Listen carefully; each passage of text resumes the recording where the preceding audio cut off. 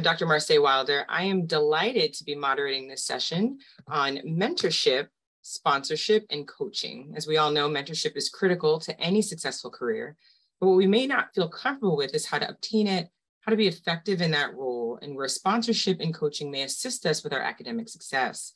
Today, we are delighted and honored to have two successful academic emergency physicians who've been very productive in research and are helping to groom our next generation of researchers through mentorship, sponsorship, and coaching. Dr. Deborah Diercks is a professor and chair of emergency medicine at UT Southwestern Medical Center. She holds the Aude and Bernard Rappaport Distinguished Chair in Clinical Care and Research. She's a nationally recognized leader in the specialty. She oversees the emergency medicine program at Parkland Memorial Hospital at UT Southwestern University Hospital, which together constitutes one of the largest emergency medicine programs in the nation. After receiving her undergraduate degree in microbiology and immunology from the University of California, Berkeley, she attended Tufts School of Medicine. She completed her residency in emergency medicine at the University of Cincinnati and joined the faculty of the University of California, Davis, and later obtained her master's degree from Harvard University School of Public Health. Dr. Diercks has received NIH funding for research on early management of acute coronary syndromes, the influence of gender on symptom characteristics, and utilization of cardiac biomarkers. She's held numerous leadership positions within SAM and was presented the Society's 2014 Advancement of Women in Academic Emergency Medicine Award. Additionally, Dr. Diercks is an associate editor of Circulation and Academic Emergency Medicine. Welcome, Dr. Diercks. Dr. Willard Sharp is an associate professor in the Department of Medicine, Section of Emergency Medicine at the University of Chicago. Dr. Sharp runs an NIH-funded basic science lab investigating the role of mitochondrial injury and metabolism in cellular injury following cardiac arrest. Recent work has focused on the role of mitochondrial fission and fusion in mediating injury and outcomes in murine models of cardiac arrest. Dr. Sharp received his undergraduate degree in biology and history at Wilford College in South Carolina before pursuing his PhD at the University of South Carolina in biomedical science. He completed NIH-funded postdoctoral work at the University of Illinois at Chicago, followed by his MD degree at the University of South Carolina.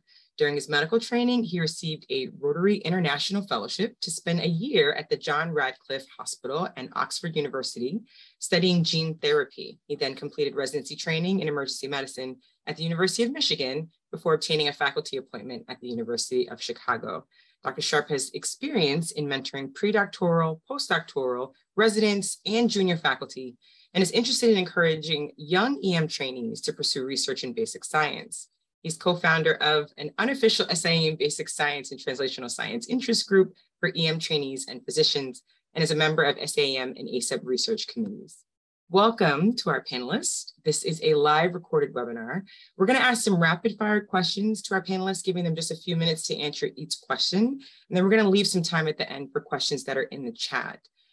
This discussion can probably be applied to other aspects of your academic career, but the focus here will mainly be research. So our first question, I thought we'd...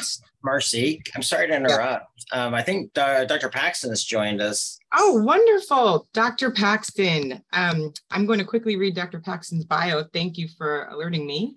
Hello.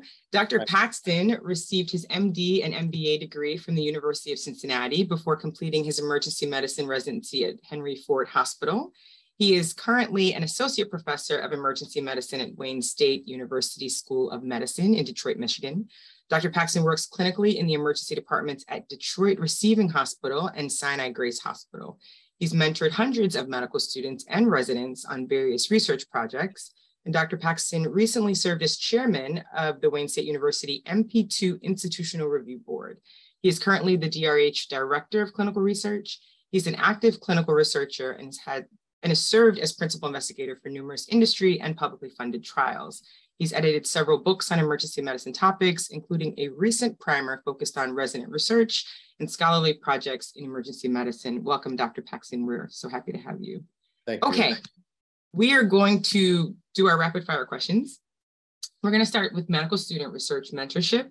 Many of us has probably noticed in reviewing medical student applications for EM residencies that students list several research experiences, but often don't have any abstracts or publications listed. What are your thoughts on this? And what is your approach to mentoring students in research? I'm going to start with Dr. Diercks. Yeah, so I think this has become even more interesting since a lot of medical schools have now put in a block for scholarship. So there's a lot more opportunity for the medical students to participate in research. Getting it to a publication, though, we all know takes much more than 3 months that they're given. And so really when you engage a student in a research endeavor, it's really trying to understand what they want from it. I think my goal is to always get them to an abstract at least, because I think that's really important. And if we're going to put the time in, we might as well get something for it. If I can pair them with a junior faculty, it's even better because that helps the junior faculty. I do think, though, the most important thing is making sure the student can explain the project. You know, I think that's, we've all interviewed med school students who've said, oh, I did research, and they can't tell you anything about it. They can't tell you really what the hypothesis was, what were they trying to show, what the problem they're trying. They can tell you what they did, but not why they did it. And so I think one of the essential components, if you're going to put research on your CV, own it, own all of it, understand it, and be able to articulate why and what you did. Dr. Paxton?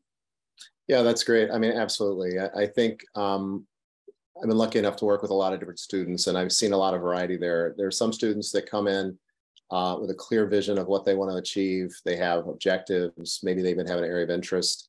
And those students are going to do great.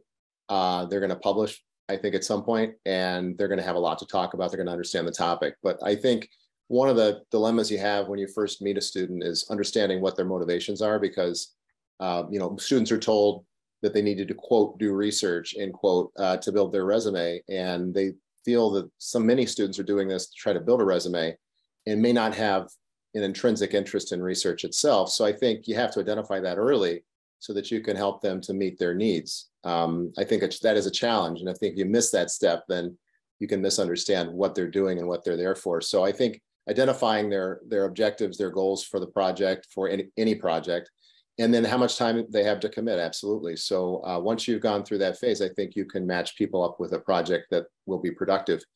But it's difficult. And, some students have more time than others, more interest than others. You just have to gauge that individually.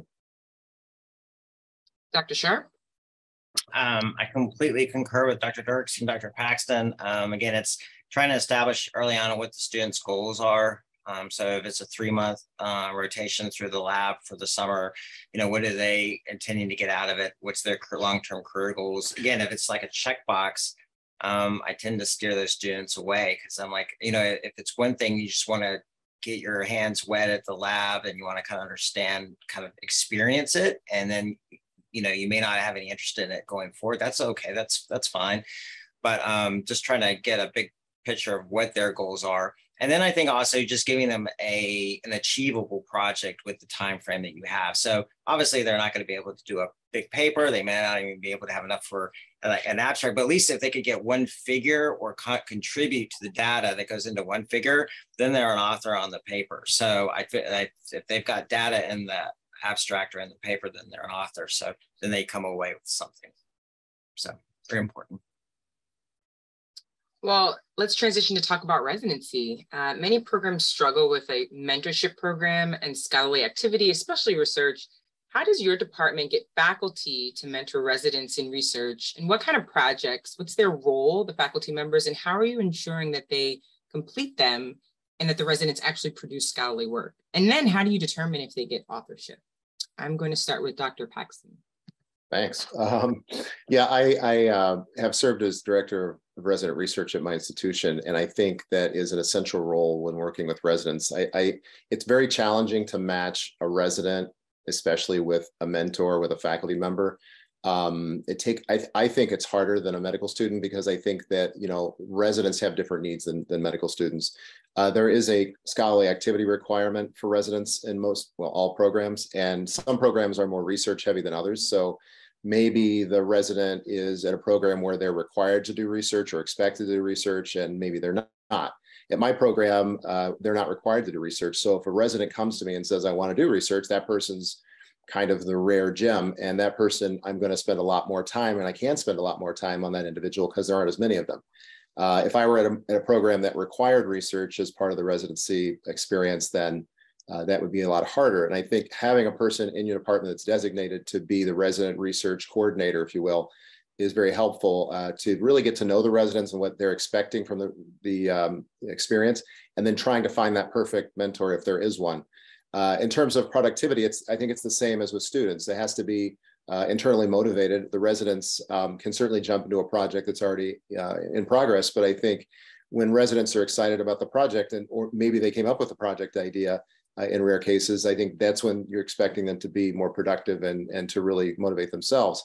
As a mentor, I think you have to kind of set firm timelines for the resident and make them stick to the timelines that are needed in order to produce whatever you're going to do, whether it be a poster or a paper. So I think that's a big role for the mentor is setting a timeline and then enforcing it, or at least reminding the resident that they have one.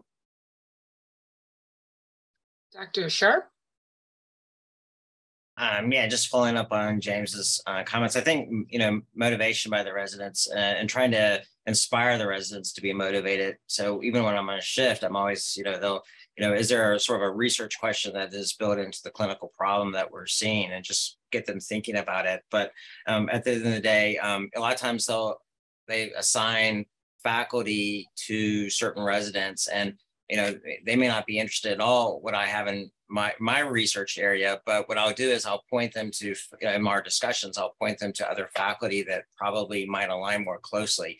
So I think it's important establishing faculty mentorship early on in the residency, but then having those faculty then direct the residents to other faculty who might have a deeper dive into the area of research that they're interested in. So again, it really points out to motivation. The residents who've been able to do, I feel like, well research-wise in our program are the ones also that are pretty solid clinically. They feel like they've got their feet on the ground and they're kind of progressing.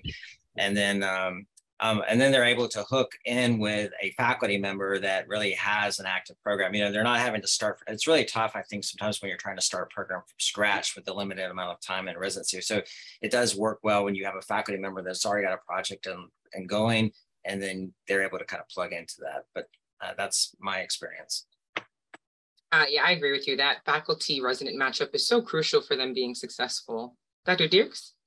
Yeah, so, I think there's really two ways that we see residents, get engaged in research. And like you already mentioned, one is when they jump onto a project that's already ongoing, so they can participate. And the other one is when they come up with their own idea. And kind of like most researchers, I love it when they come up with their own idea, because they are bought in, right? They know that they are excited to finish it and really get it done. And so I think that's personally what makes me more excited to mentor a resident, is when they come up with their own idea. I think, though, you mentioned here, what about authorship? And I think that's something that really needs to be defined at the beginning. So if a resident's going to jump into a project, I think we need to be clear with them what it takes to become an author on that project. And yes, there are guidelines out there to do it, but the practical matter of it's what we expect them to enroll, what we expect them to accomplish, along with reviewing and editing manuscripts. And I really do think that needs to be transparent at the beginning. I also believe that it takes years to get things done, and that having a faculty member invested in the research project to take it to completion is best use of everyone involved's time. Majority of our projects in a 3-year program, they get published after the resident leaves, right? So they've moved on either to an academic career or to the community or whatever. But it takes investment in the faculty, because once they're gone, it's going to be the faculty who is actually going to be submitting the paper. And so having that discussion, understanding that process, and understanding what it's going to take to be an author when you're no longer at the institution is really important. Well, moving up the chain, we've talked about medical students and research and residents. Let's talk about faculty members. How does a new faculty member who wants to engage in research hit the ground running and maximize opportunities for research success, as opposed to saying either yes to too many things and getting overwhelmed, or not engaging at all and not advancing their career? So basically balancing research as being part of an academic faculty member. I will start with Dr. Sharp. Come back to you. It's a difficult question. I think it's always trying to find that right balance, and I'm not sure I've found that balance even. I think it's really trying to be focused and trying to be synergistic. So finding projects that align with your area of academic interest. So, maybe you're interested in healthcare disparities, but then getting involved in an administrative project on how to like enhance triage methods or something. That might be a discrepancy. So you might want to, there may be other projects that you're interested in that like you can focus your interest rather than try to be so broad and do everything. Although that being said, you can certainly do projects that I think build your methodologies. So if there's research projects that may not necessarily be closely aligned with what you're doing, but they build out your methodologies, I think that's in line. So it's always a tightrope of trying to, maybe be a little overcommitted, but at the same time, not promising that you're going to get things done and then dropping the ball and people losing their, they're just stop expecting you to complete projects. So tough job to handle. Dr. Paxton? Well, my opinion, I think, about emergency medicine is that we tend to be distractible and tend to be interested in a lot of things, and I can't speak for everyone, but I can speak for myself, and that I have a hard time saying no. I always have. And I think can be a disadvantage at times. I think what's important for a new faculty member to remember is that there are resources that exist in your environment. You need to identify those early. That might be individuals who are already rock stars at doing what you want to be doing. That might be resources on the departmental or institutional level that you can tap into. I think if you don't spend time in the beginning learning what your resources are that are available to you, then you're suffering a disadvantage for no reason. So I would suggest that early, junior faculty would look for what are the resources available to me already, and that will help them identify the things that they still need to find. I think being perceptive, engaged, and inquisitive, these are important things for a new faculty member to do. And because of that, I think it's okay in my mind to say yes a lot in the beginning, because you may not know what you want to do. You may have a lot of interests. And I think it's unfortunate to get too many things on your plate, but I think it's also unfortunate to anchor too quickly and to not explore ideas or studies or concepts that might be more appealing and offer more experiences. So I think it's good to say yes early, but I think at some point in the career, you need to step back and say, okay, I've tried a lot of stuff. What speaks to me on a personal level? What am I most interested in? And then start to say no a little more. And I think by the time you reach a mid-level or a senior research position, you probably are saying no more than part of the time. And that's probably like expected and normal. But I think in the beginning, it's good to be open to new ideas and to just kind of keep your eyes open and see what's going on around you so you can learn more about what you personally are going to want to be doing during your career. I just want to interject and say that was exactly kind of my situation. I'm very junior faculty. This is my third year as faculty after a 2-year research fellowship. And I said yes to everything, really. And my mentor said, okay, you got to start saying a little bit of no, but I've garnered some opportunities that I will not let go of. I've started teaching undergraduate research courses, and I love it. They're so excited. And even if I start to say no to other things, I've opened myself to opportunities that I probably would not have had I been like mid-career and, people coming to me and saying, try this opportunity. So I think that's great advice. I'm going to hand it over to you, Dr. Diercks.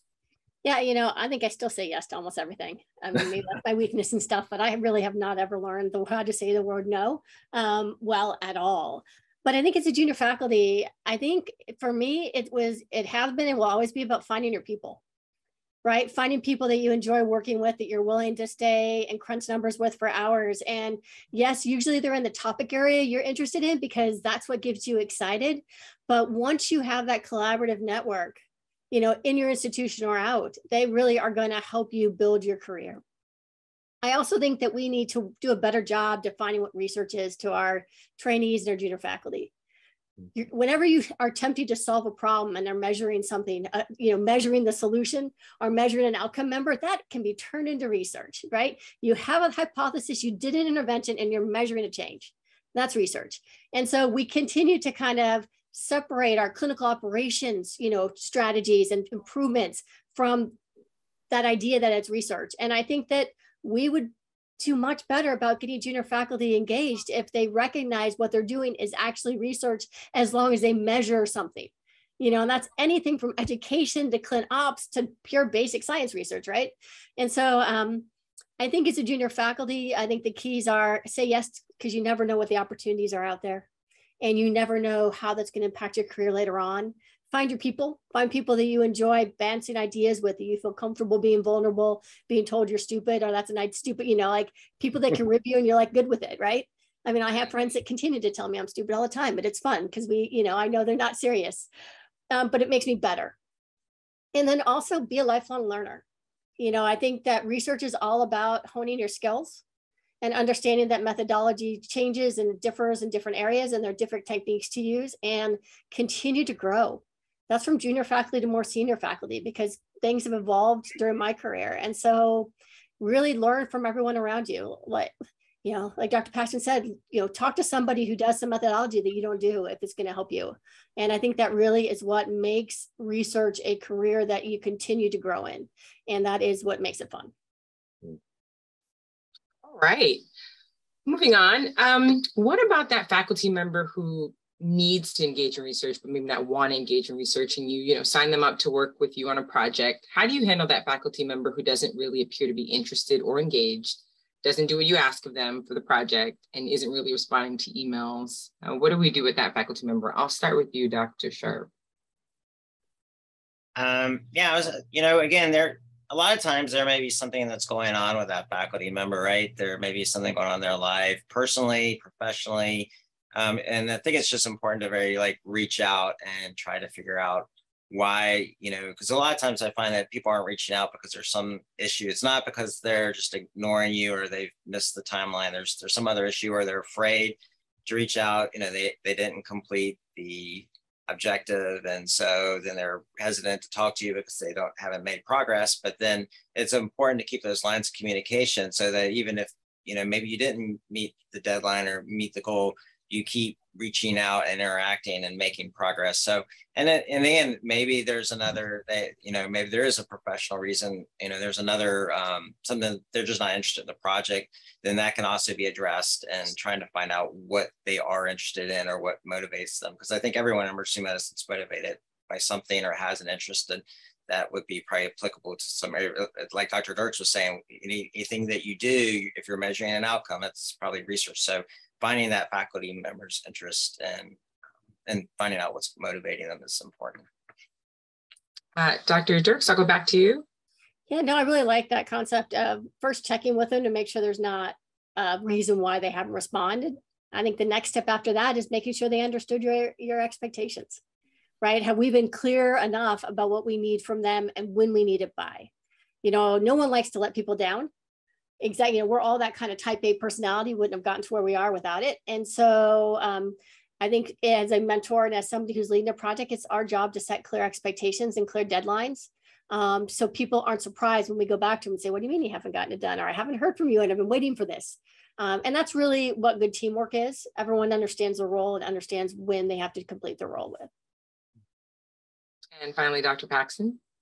Yeah, I think the hardest part of this is really trying to understand if this is really a problem with the other person or a problem with you. I can say from personal experience that I've had several occasions where I was working with a colleague on a project and they were not being responsive. And my assumption, because I think we all view each other through our own experiences, through the lens of our own experience, my belief was that this person was blowing me off because they weren't responding. But in reality, as has been stated by the other panelists, they had other things going on, and this was not a priority for them at that moment. And I think if I understood that from the beginning, I would have probably reacted the right way. But when you make assumptions about a person's motivation, whether it be their action or lack of action, I think that's when you get into problems. So the simplest solution is to find out what is the explanation for the behavior. And then, if it is what you think it is, then you know how to behave. But if it's not, then you can choose to behave differently. And I think that is a challenge, I think, for all of us to view each other through the other person's experience and understand the motivations that people have. And I'm not a person who believes that leaders can directly motivate people. I think leaders' job is to help people motivate themselves. And if you are trying to motivate people using external means, I think you are going to have a hard time. And the better way, in my opinion, is to find out what makes an individual work. What is it that they enjoy? What is it that they're doing? Why are they doing what they're doing? so that you can help to provide the things they need to motivate themselves in the way that you want them to be motivated. Absolutely. All right, so let's switch gears here and talk about sponsorship. What is sponsorship to you, and how does it differ from mentorship? And have you had anyone fulfill this role for you or others in your department? And briefly discuss how it made a difference in your academic and research career. Were you ever a sponsor for anyone else? And give an example or some tips about what was most effective and helpful for the individuals that you sponsored. Let's start with Dr. Diercks. Yeah, no, that's a great question. So I think just to kind of differentiate a mentor and a sponsor, and I do think of it as a cookbook, right? A mentor is going to give you a recipe to make a meal. They're going to tell you exactly how to do it. The key steps are needed, and they're going to say, here it is. Together we're going to decide this is what it is. You're going to make the best meal ever. A sponsor is going to say, hey, what meal are you going to make? Right? I'll provide the ingredients to you, but you got to make it yourself. You got to come up with a direction and everything, but I'm going to help you. I'm going to open that door. And I think sponsors are extremely important in a career. I think they open doors that let you in. And I've had great sponsors throughout my career who probably when they sponsored me had no idea how it was going to impact me, later on. I honestly, I always tell the story that I would not have this job had my chair when I was a resident not sponsored me into a national cardiac registry. And on that group happens to be the search committee, 2 people on the search committee of where I have my job now. And so they called me from that experience. So completely years apart, but it was that initial sponsorship that really helped me later on. Now, sponsorship is a risk, right? The sponsor's taking a risk and saying, I believe in this person so much, I'm gonna give my name and say, this is somebody worth a shot. And then you have to walk away. That's your job. You can't go from a sponsor back to a mentor to make them succeed, or you've really negated the value that you've given that person. You kind of have to let them fly. And yeah, you're there to help them if things go the wrong way because you're going to hear about it. But your job as a sponsor is to let someone soar. And that is really the kind of the role of it. And it is, again, so important in academic emergency medicine in many different aspects of your career. Yes, I'm going to hand it over to Dr. Sharp. Yeah, I think this is a very interesting question.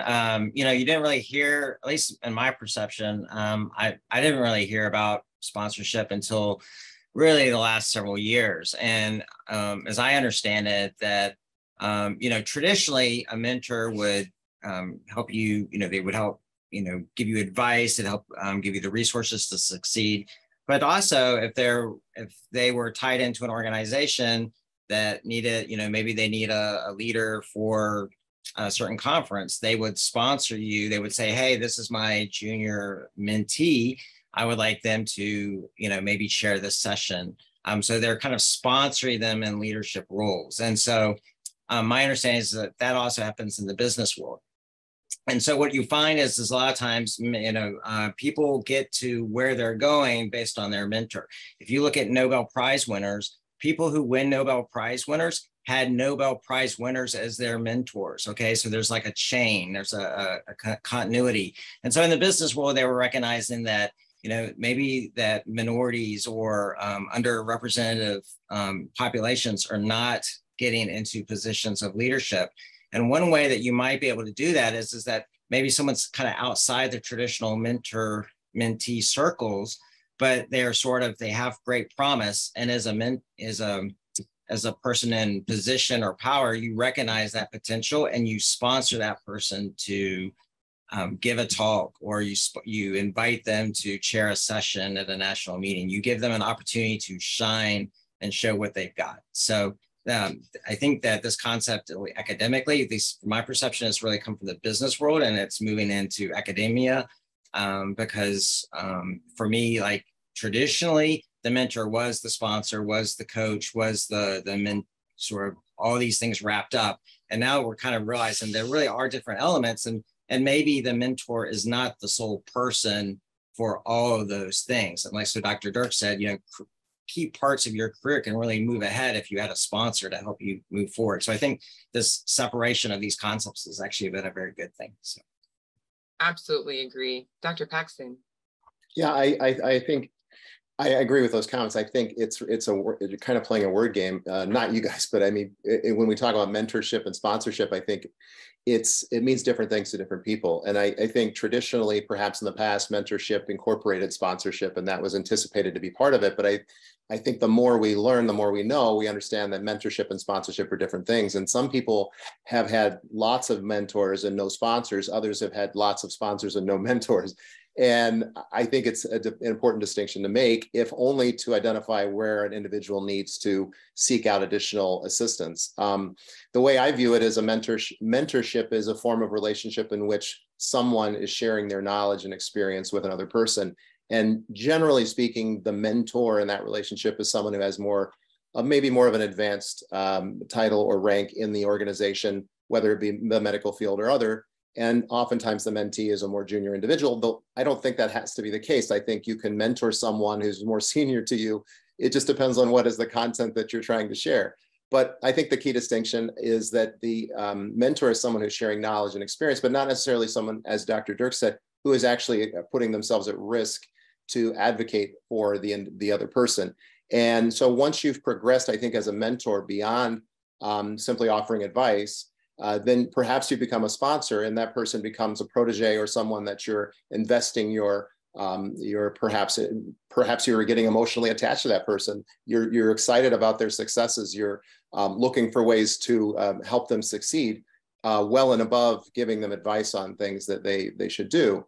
I think that requires trust and confidence on both sides. I think you have to trust your mentor and then your sponsor in order to have that strong of a relationship. And it isn't going to happen in all cases. I don't think everyone who has a mentor or a mentee is going to be able to develop a sponsorship relationship. And I don't think that you should expect it to happen by default. I think it has to be an effort on both sides to develop that maybe more personal relationship or more personal investment in the individual, and show mutual respect and genuine interest.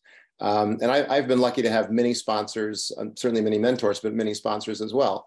And my chair, for example, was very influential in getting me to join certain national groups. And those were things that I might not have been able to do at that stage in my career, much as Dr. Diercks said. And I think that is a form of sponsorship, getting someone into a situation or an experience that they wouldn't have otherwise had access to. You can't control how successful that person is in that capacity. That's up to them. So I think you're putting your foot in the door, you're opening the door, but they have to walk through it. They have to actually do the work. And so it's both people are involved and both are necessary to have a successful sponsorship.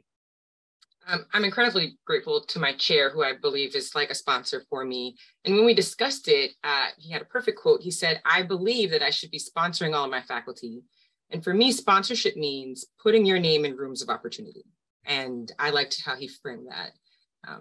So now we're going to move on to something else that's kind of, moving in the wordplay. We're going to talk about coaching. What is a professional coach? And what are your thoughts about coaching in the research and academic world? Do you have a coaching system at your respective institutions? And have you heard of some best practices or how a coach can improve academic success, especially as a researcher? I will open it up to Dr. Sharp first. Okay, it's like Russian roulette. I just keep coming back. Well, I know Dr. Diercks has a lot of expertise in this, so I could tell you that our section and department does not have a formal sponsorship, but the residents do. The residents do have a formal sponsorship program. Or not sponsorship, but coaching. So I think, just like anyone who wants to improve, if you're top professional tennis players have coaches, right? So it's not like they can't learn from someone who's observing them and giving them feedback. So I think feedback professionally and personally is important. And I think coaching is a wonderful idea. I understand that it can be pretty expensive if you get a professional coach. And so hopefully departments are trying to navigate that.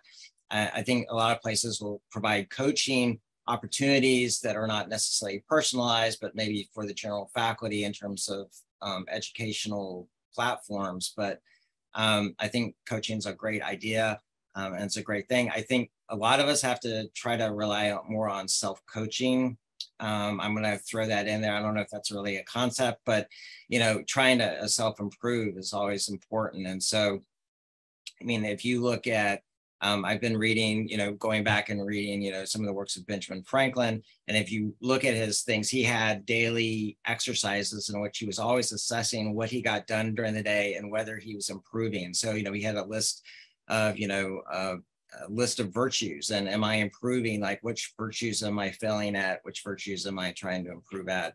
So I think sort of just having a personalized coaching plan for yourself is important. So reading outside of medicine and reading things that help motivate you to self-improve. But I'll leave it to the other two panelists to talk more about professional coaching opportunities. All right, I'll bring it over to Dr. Diercks. Yeah, so when I took a chair job, I was given a professional coach. And that kind of is, you know, I've served a good 3-4 years. I think it's really important to understand what coaching tries to derive. And the kind of the principle behind coaching is that it's an iterative discussion and where the person being coached gets to their solution. If they're not told it, you know, they get to it through this discussion. And so coaching is not for everyone. If I need to quickly figure out how to get to point A and point B, going to a coach would probably frustrate the death out of me because I'd be like, just give me the answer. I just want to understand. And so it really is a process that you have to be willing to self-invest and to work through some issues. That being said, it is very rewarding to have a coach to talk through tough discussions and tough issues with. In research, maybe how do you manage a team? And talking through a coach on how you can best, you know, take the skills and be a sounding board to develop better team management. I think that's where coaching can come into a lot of value. It is expensive, although I wasn't charged for what my institution charged. I am sure it is, but I've used it. I've used it for faculty. What I don't like about it is when you use it for faculty and you use it as kind of, as Dr. Paxton could talk about, more performance driven, it has a negative connotation associated with it. Like, oh, I have to go to a coach because I suck at blank. Right. But on the flip side, it's been really helpful on the people who are really receptive to it to kind of address some of the performance issues that they're having. We've also used it in our department as group coaching. And that was really a lot more successful than I thought it would be. And it was able just to get a coach came in during early on in the pandemic and was able to hold kind of virtual coaching sessions for about 10 faculty members to get through and just discuss kind of issues that they were having and kind of what was going on in their life. And that was something that I've actually asked our dean to continue. The institution itself has started to invest in coaches. And so every department was given the opportunity to have someone trained as a coach. Mark Courtney is currently being trained in our department to kind of facilitate more, not necessarily coaching for our group, but for others, so we can have some more free interchange of the use of coaching. So I think it's really valuable. I would hate for people to think it's only for bad things. I think it can help you really on making good things better and elevating things also. All right, Dr. Paxton. Well, thanks for that amazing segue, Dr. Diercks. I think it's absolutely right. Yeah. So coaching obviously doesn't have to just be for deficits or for problems. It can be to make something good better. I think we can probably agree that Ben Franklin was a pretty productive guy, and obviously, you know, self-coaching worked for him. But I think, you know, the way I think about coaching as opposed to mentorship and sponsorship is that coaching, I think, is performance driven. Rather than maybe developmentally driven or driven to develop the individual. You're looking to achieve specific tasks, specific metrics, specific goals. And I think from my perspective that you need to identify what those goals are in advance so that you know what kind of coaching you need, and the coach can be effective in getting you there. So I think that it's kind of preliminary to having an effective coaching relationship that you need to have some mentorship and sponsorship so you know which direction you're trying to go and what your goals are going to be. I think often if you don't have a concrete task, that coaching would probably be more challenging because, well, where are we going with this? And I think that's why maybe it does tend to be viewed as a punitive or for people with deficits, because there are metrics that they're failing to meet and you want them to meet the metrics, but it doesn't have to be used that way. And I think the beauty of coaching is that although there are professional coaches out there, that can be hired to teach and coach. I think also we can coach each other, right? So if there's something that we've done, we know how to do, we can go beyond maybe like a mentorship arrangement and actually have a coaching relationship where you can actually help someone achieve their goal, whatever that goal may be. And I think it's a collaborative effort. Mentorship can sometimes seem very, I guess I'm going to use the word paternalistic or didactic, that you're instructing someone how to do something rather than collaborating with them on it and working. Dr. Diercks mentioned the iterative nature of coaching, and I think that's a key part. It puts maybe to some degree on the level of a peer, and having that interaction and that discussion and dialogue, I think is a good part of that. So we don't use paid coaching in my shop, but I think that it's a very useful tool, and certainly would be helpful for a variety of reasons, not, as Dr. Diercks mentioned, not just bad things, but good things too. All right, well, thank you for those answers. Now, it seems like, you correct me if I'm wrong, your institutions are very well supported. But what about faculty that don't have any of this infrastructure at their shops, right? What do you recommend they do to find mentoring, sponsorship, and coaches for medical students, residents, and faculty members? I will start with you, Dr. Paxton. I know you just finished, but Russian roulette, we're coming back. Easy, get involved with SAM. That's obvious. I think, absolutely. You know, and I'm being a little facetious, but it's true. Like, I think the best way, if you don't have infrastructure in your institution, find it somewhere else. If you don't have people that think like you where you work, go find them somewhere else. They are out there. They're people that you will enjoy spending time and learning from out there. You just have to look for them. And I think the first part of that is finding out what you want to find. What is it that I want? Start looking inward, I think, first. Identify what infrastructure you're really missing, as in need but don't have, and then go out and find it somewhere. The great thing about living in the 21st century is that we have access to all types of ways of communicating with people that didn't exist in history until now. And we should be leveraging those things and using, like we are today. We're doing a lecture from various geographical sites. This would never have been possible, a few years ago, but it is, and it's common now. So I think take advantage of that and look for those resources elsewhere if you don't find them locally, because a lot of times you can get by with the things you can find that are outside of your own institution. All right, Dr. Sharp.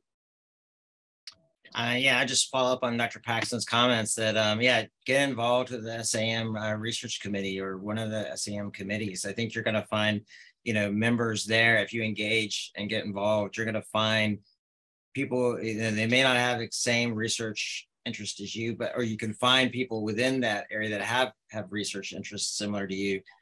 You can find mentors. You're going to be able to find, if you're rising, you're a rising star in an area and you feel like you have a strength that you want to highlight it.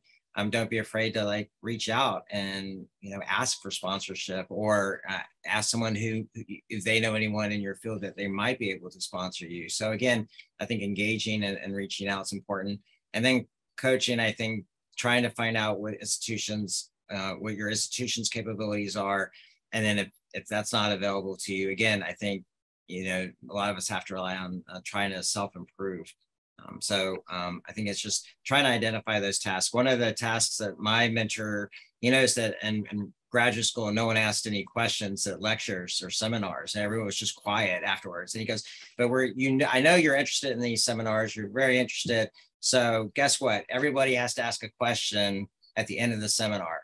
So, you'd show up and, you really force you to pay attention, think about it. And it became a lifelong thing. So now every time I go to a lecture, I'm almost always asking questions because there's always something that's interesting. But that's it was sort of a change of mind, switch from staying not engaged to being engaged. So.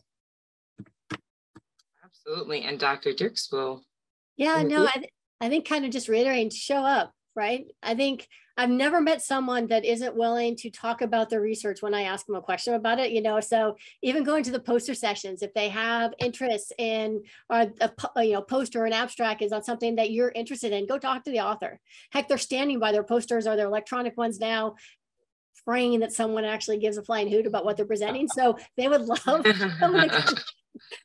someone to come talk to them. So do that. I think, as already mentioned, it doesn't have to be on the research committee. It's any committee you're on. You can find that whether it's in your own institution, looking outside your department and getting engaged so you can meet people. And you meet people as your mentors and sponsors, to being on the SAM committee and meeting someone there who you resonate with, who can, be their sponsor or mentor also. I'll be honest, majority of my sponsors and mentors have been through connections I've made through committee work, and typically SAM. And so really being engaged in that has been extremely helpful and rewarding. Oh, these are excellent answers. We have one more written question, and then we're going to go to some chat questions before we try to finish. What are your thoughts on mentorship, sponsorship, and coaching for junior versus senior faculty? And is there an established program or process for this? And if so, how do you do it? I will go to Dr. Paxton. Well, unfortunately, I think a lot of people don't have access to that type of established program or process. Some institutions do, and when you do, it seems to work very well. One of the things that SAM is trying to do actively, and the research committee is playing a large part in that, is trying to develop a mentorship network that people at, perhaps you could call them resource poor institutions, might be able to find mentorship. And sometimes that's peer mentorship, right? It may not be necessarily somebody who's technically in a position ahead or above you, but perhaps a peer, junior faculty coaching and mentoring other junior faculty. And I think this is the kind of thing we need more of. Things on a national level that people can access without needing to worry about what's available locally. So I think that is a real deficiency that we do suffer from. I don't think it's unique to emergency medicine, but it is something that we do need to improve on as a specialty, and I think that we are improving on currently.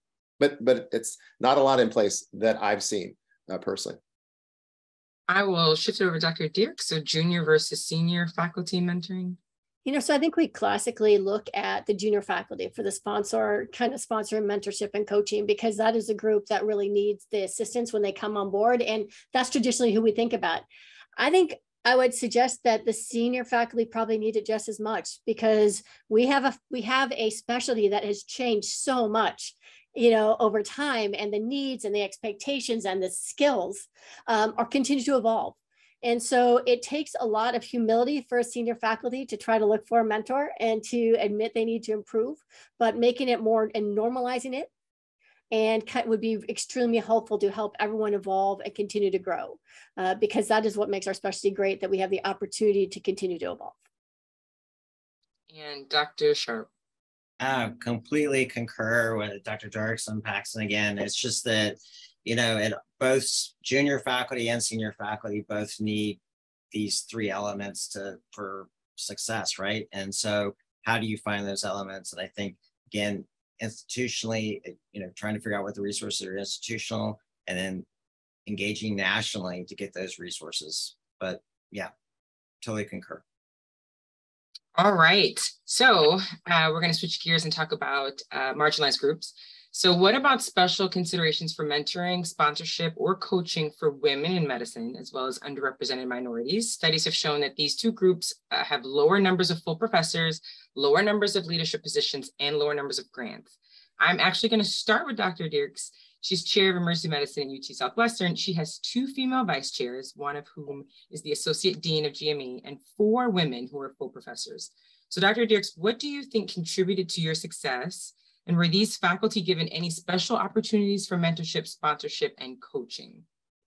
I would say great people and great people to work with has contributed to my success. I think that being female, I'm, absolutely more willing to, and aware that sponsorship is hard, because in general, women don't ask for as much.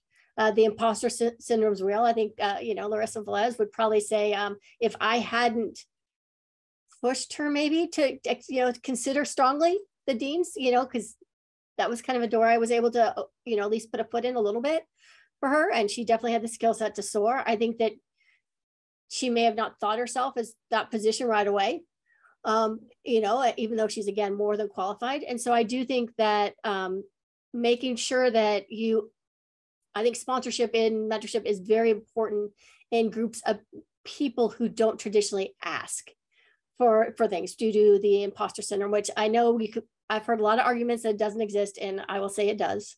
I think, you know, all of us struggle with it a ton.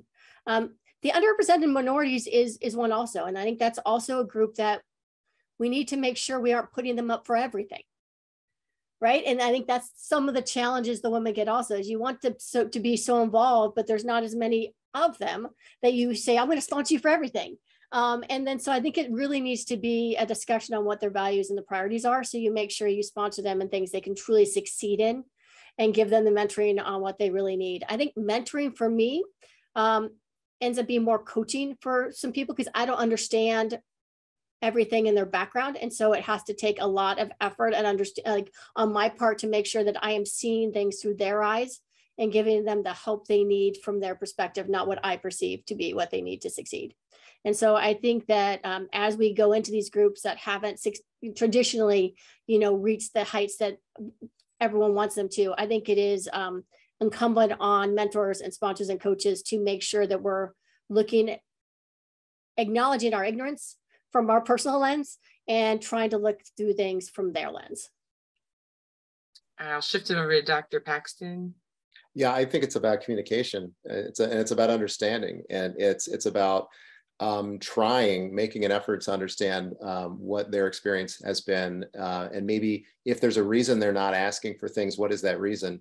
But encouraging and supporting, and not trying to give them, as Dr. Diercks mentioned, too many things to do, but trying to understand what it is that's important to them and where are their priorities, and trying to provide for those, rather than simply trying to put people in spots. That's not helping them. It may not even be helping the program. It's more important to match people with their interests and skills. And that's just as true for individuals who are underrepresented as it is for those that may be overrepresented. So I think that's a key part of this. It again goes back to understanding another person's experience. Wonderful. Absolutely. I concur with all of it. Dr. Sharp. Yeah, I think hit the nail on the head. I think, you know, I've been fortunate enough to benefit from mentors that were women, mentors that were underrepresented minorities, as well as having mentees. And I think that it's just like a good mentor really tries to understand the whole person and try to see where they're coming from, and try to be understanding and to communicate. I think communication is the key. I think that, you know, again, a mentor may recognize that they may have a mentee that may need some extra coaching or may need some mentorship in another area. So, you know, maybe they need, you know, they're looking for some mentorship from people that think like them or look like them. And so you might say, hey, I think, you know, there's this group over here, you should talk to them, you know, so you can get that additional support. But I still, you know, I'm going to still help you with your research project and your academics, but, you know, there may be elements of the mentorship relationship that I cannot fulfill, but I can guide you to other areas where you can get those elements that you need for your professional growth and personal growth. Absolutely. All right. Well, we're going to take our last question from the chat. And this chat question says, do you get any departmental credit for being a mentor or sponsor for medical students, residents, or other faculty? Is this something your department values? So I will start with Dr. Paxton. Great question. I'm just going back around. I think that's a great question. And the way it was phrased is great. It's because I think that those are related concepts, right? I mean, we pay for or we compensate what we value. And so absolutely. I think you can tell right away, even if you're interviewing with a department, what they think is important based on what they're paying you for. And people can say, oh, we value this, we value that. But if they're not compensating, they're not valuing it. It's just lip service. So I think you have to look at that. And the hard part about this is, how do you quantify? How do you convert effort into money or dollar value, right? And maybe it's not even dollars. Maybe it's protected time or other resources that are needed to do the activity. And I think that's a key part of this, is that you either need somebody who's very overmotivated to work with people as a mentor, and there are people like that out there, and I think there are a few on this panel. But the other, either that type of person or someone who's going to be motivated in another way. And as I said before, I think individuals have to motivate themselves. So, and if you're an individual that's motivated by money, by financial compensation for your time, or monetary units of some sort, then that's going to be an important part of getting you to be a mentor and spend the time necessary to get to know your mentee and do the job. I know at my institution, they've worked very hard to try to come up with some type of, in clinical practice, we have an RVU, and I think in educational EVU is a concept, right? So it's an educational value unit, and mentorship and lecturing would qualify on that type of a framework. So I think that is one way you can motivate people to be mentors, is to connect the time spent as a mentor and the effort that they put forth in some type of a financial way. And I think some institutions are doing it better than others. What about you, Dr. Sharp? What do you think? Well, it's sort of a nuanced answer, because I mean, certainly every trainee that I have, I benefit from personally, just the growth that I experience from having them, from being able to guide them professionally and hopefully maintain that relationship, so that there's a personal reward with that. There's professional reward, and then they help me with my projects. Hopefully I'm helping them with their projects, and I get to list them on my CV. I list them, I've interacted with them. So there's that. But if you're talking about sort of direct benefits in terms of, oh, you got promoted because I mentor students, I can tell you my profession is probably not, I mean, it's a part of it. It's probably listed on my thing, but being promoted to associate professor or to professor is that's not going to be the make or break decision. It's going to be, were you publishing? Were you getting grant funding? Did you have national standing? Those are the big ones. But those things don't come usually without working with mentees. And so I would say it's they're kind of tied together, but if you're looking for that direct link, probably not there, but it's certainly indirect. Okay, Dr. Diercks. Yeah, I think that you have both kind of areas covered. One is, does the department value it? And one is, does it help you professionally, right? And should you value it?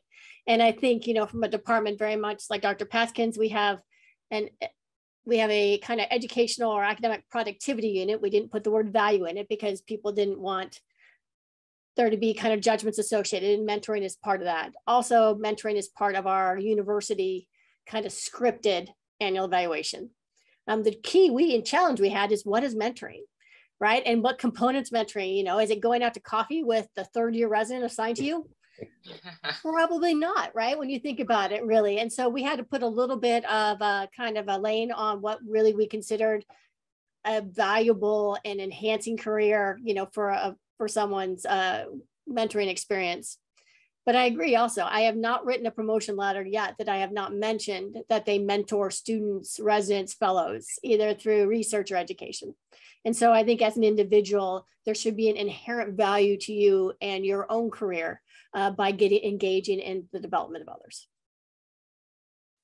Well, what a riveting discussion. I want to take this time to thank all of our panelists, and thank you for all of your input and sharing your experiences and your successes. We are very, very grateful. And we want to thank everyone for joining us today at the Research Learning Series. This message was recorded. You'll be able to view this at a later time. And that's all. Any parting words from any of our panelists? Thanks for your great job moderating. You're more than welcome. It was a pleasure to meet everyone. And I'm going to hand it back over to Kayla and Lynn.